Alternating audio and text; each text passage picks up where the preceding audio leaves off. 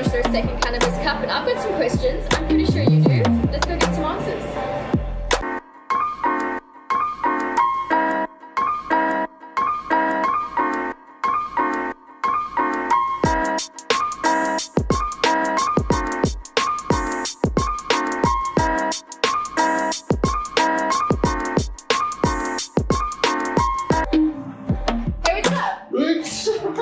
Thank you, welcome to Zootly. Thank you so much for having me. You're Chris, right? Yes. So, Chris, I've got a couple of questions for you about the Zootly Cannabis Cup. Awesome, let's go take a seat. Amazing, let's do it. So, last year was the first Zootly Cannabis Cup. Tell me what inspired this event. Since we started Zootly, we always chatted about doing Cannabis Cup. When COVID came around, we were all sitting at home with nothing to do, and we thought, well, let's just start it. We were happy if we got 20 growers to sign up. Amazing. And within a couple of weeks, we had 86 growers signed up. Okay, so we're doing it again this year. Is there anything different this year compared to last year? Last year, we were limited to only growing President genetics. This year, we've opened it up to all genetics. We've also added a local category where not only the grower gets a prize, but the breeder also gets a prize. So yeah, the grower wins and the local breeder also gets a 5 gram milkshake. We also brought in a rosin category. So we chatted to our friends at Bulldog Presses, and they were keen to sponsor a press. The judging doesn't happen at the same time as the flower. The rosin category judging happens in August.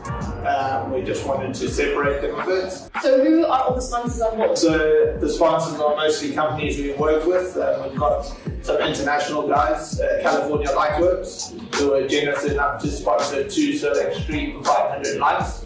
And then we've made that up with a full kit, so we've added the teams and everything to make the first 2 prizes for the flower category full kit.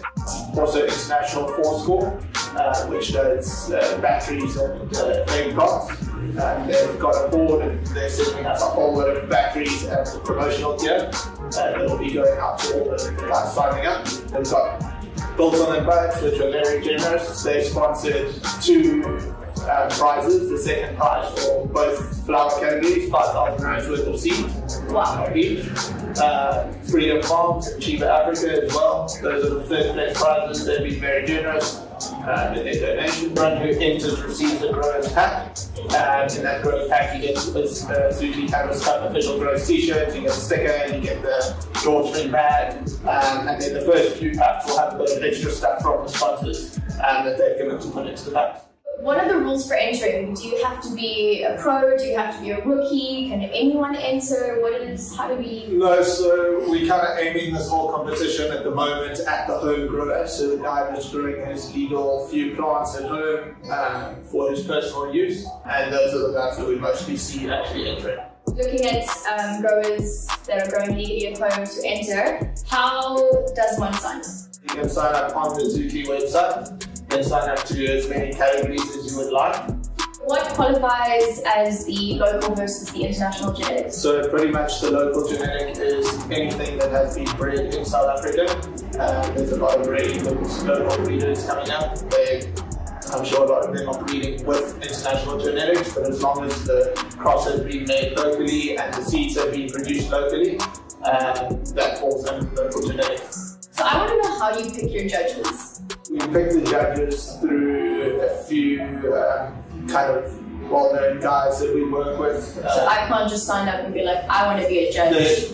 There is a public judging space coming open. Okay. So what happens is we've got a few judges that are set judges, about 10 of them. What makes them the set judges?